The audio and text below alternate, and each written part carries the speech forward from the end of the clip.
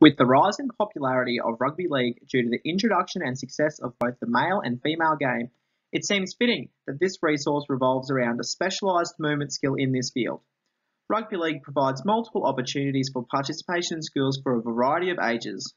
The Play NRL program for primary schools and the introduction of rugby league as a branch of the sport and recreation syllabus illustrates the link between sport and education. The achievement standards set by the Australian curriculum for Year 7 and 8 HBE can be seen below, with the most relevant points for this exercise being highlighted. Also seen below are the relevant content descriptors for this skill. The remainder of this video will focus around the specialised movement skill of the front-on tackle in rugby league. The selected performer was Sophie, a 14-year-old female student. Davis notes that tackling is classified as a gross motor movement. This is as the tackle involves large muscle movements and include the use of many fundamental movement patterns. The skill can be split into 3 specific phases. The first phase of performing a front-on tackle addresses stance. The beginning stance of a tackle involves the defender standing with their knees bent, feet shoulder-width apart, and the straight alignment of their back, as well as their head and eyes up and facing forward. Once this is achieved, the approach can begin. To aptly complete a tackle, the distance between the defending and attacking player is approximately 3 meters or 2 large steps. Once this distance has been closed, the second phase of the tackle begins. Phase 2. Establishing contact with the attacker. As this phase is paramount to the safety of players, when teaching a lesson on tackling, this should be heavily focused upon. Establishing the safe side to tackle entails determining which shoulder is used for making contact. The aim of every tackle is to have the defender's head on the outside of the attacker's body, thus preventing injury to the defender's head or upper body. Step 2 of this phase involves the defender bending at the knee while both cementing their front foot and transferring their weight onto the ball of their back foot. This allows a transfer of power through the knees when they straighten upon contact. Lastly, contact is made. This is completed by the defender adjusting their shoulder into the attacker's body. The final phase of executing a safe and effective tackle is the finishing the tackle phase. It's important to stress to players that the tackle is not complete until the ball carrier meets the ground. The steps that are required to complete a tackle include squeezing the arms, preferably just above the attacker's knees, pulling them into your body. This puts them off balance and makes them easier to take to the ground. It is also very important to communicate to the students that they must continue driving with their legs as the ball carrier falls to the ground. The following video is of a safe and effective tackle slowed down.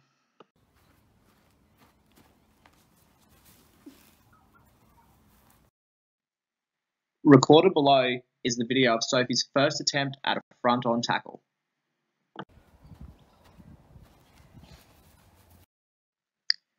Pictured below are still shots of Sophie's first tackle. The identified weaknesses can be linked to her lack of experience when completing a tackle. In this skill area, Sophie is in the cognitive stage of learning. As such, Brown remarks that learning experiences should be catered to developing concept understanding. As Sophie is highly coordinated due to previous experience with a myriad of sports, this will assist her in aptly completing the skill. Scholars Nicole, McFarlane and Dick state that the assessment of strengths and weaknesses is a useful tool for giving feedback when it is followed by corrective comments. Focused feedback motivates students to succeed in achieving their learning goals. By having a one-on-one discussion with Sophie, her strengths and weaknesses upon conducting the tackle were clearly communicated. This allowed her to have a thorough understanding on what the corrective drills would assess. Alright, now we're just going to take a second to identify your strengths and weaknesses from your first tackle. So to start off on a positive note, your point of contact when making the tackle was correct. You were below the chest and above the knee, which is the ideal range when making a tackle. You also attempted to wrap your arms, which was really well. Most beginners don't do this. They think you can just hit, but you need to hit and stick and squeeze the back of the leg, so you did that really well. And with your approach, you had the right distance, so we're aiming about 2 to 4 steps away from the attacking player when we're going in to make a tackle to maximise the power that you get through your legs. On the other hand, there's some things to work on. So when we're approaching in a tackle, we need to have our hands up like this. This just brings our body in line and allows us to use our shoulders to drive force through the opposite player. When you went to actually perform the tackle, you got your head on the wrong side. That's a matter of experience, so we're going to work on that later on through some drills. It's just identifying if the ball runner is coming on this side of you, you use your right shoulder so your head is on the outside of their body, because when your head's on the inside, it leads to injury. So a lot of people get concussions because you make contact with the hip with your head instead of having your head on the outside. Finally, even though you did get the approach distance correct when going in to make the tackle, you did the steps the wrong way. So when we're going into a make a tackle, we need to go 2 big steps and a little step to maximise the power. You went 2 little steps and a big step. So it just makes it awkward and you don't get as much power. So we're going to go work through that.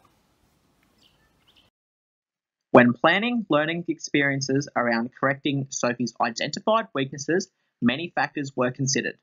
Elements that included types of feedback given, how it was communicated, the drills that were used and how they were explained and conducted to ensure progression. As such, the progressive part practice method was used to ensure each stage of the skill was correctly learnt. Brown reiterates this, noting that PPP is useful for novices of a skill.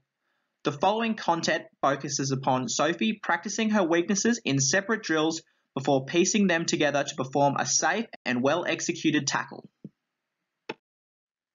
Keeping your head upwards when moving into a tackle is a vital skill, ensuring that the defender both keeps their eyes on the attacker and lowers the risk of placing their head in an unsafe position.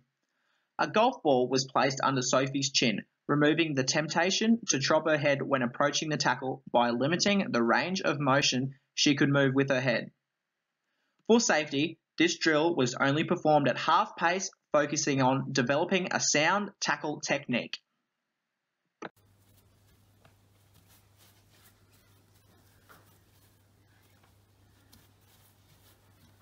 You can't see the golf ball.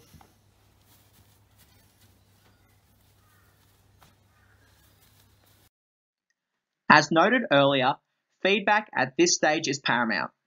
Brown reiterates this, noting that feedback is most effective when incorporating both visual and verbal information. The following video displays these elements of visual demonstrations with verbal information in practice. Now we're going to work on your last 2 weaknesses, which we talked about before. One of those weaknesses, we're having your hands up. Can you explain to me why you think having your hands up is important when making a tackle? Because it's easier and faster to wrap the person. Yep, so that's a good point. It is easier and it is faster to try to wrap the opposing tackler when you've got your hands here rather than there. But the main thing, it allows you to be more mobile through your shoulders. So if you, as the attacker, were to walk at me and change direction late, I'm able, by having my hands up, to move the top half of my body to make a safe and effective tackle, because I'm still having my head on the outside. If you have your hands here, you're more likely just to try to do that. You see how my head goes that way? That could lead to me getting kneed, or even worse, having the hip bone of the opposition plate into my head. So, your second weakness, it was, I believe, closing the distance. You did that right, but in your approach, you did 2 small steps and then a big step. Can you explain to me why you think that's wrong now? Because it didn't let you go fast enough. Yep, so the reason we have 2 big steps first and then a small step is to close the distance. So by taking 1 big step, 2 big steps, I'm now close enough to get into position. The final smallest step is here. You nearly want to be standing on your opposition's toes. The reason behind this is when you drop, it creates more power through the shorter base in your legs. So now that I'm in my position, I've dropped, I've got my head on the outside, my hands are still up, I'm wrapping, and I've made an effective and safe tackle. So now what I want you to do, I want you to work on your approach to me. You're going to have your hands up, you're going to use your 2 big steps and your little steps, and you're going to perform a safe tackle with your head on the outside of my body. So let's go. Hands up. 1, 2, 3, drop. Oh, great. A progression on the previous drill, the aim of the next activity was to replicate an open environment. Sophie, as the defender, needed to put together the elements already learnt and place herself in a safe position when attempting a tackle. By responding to the movements of the attacker, Brown further notes that a key identifier of progression from a cognitive learner to an associative one is the ability to respond to environmental factors.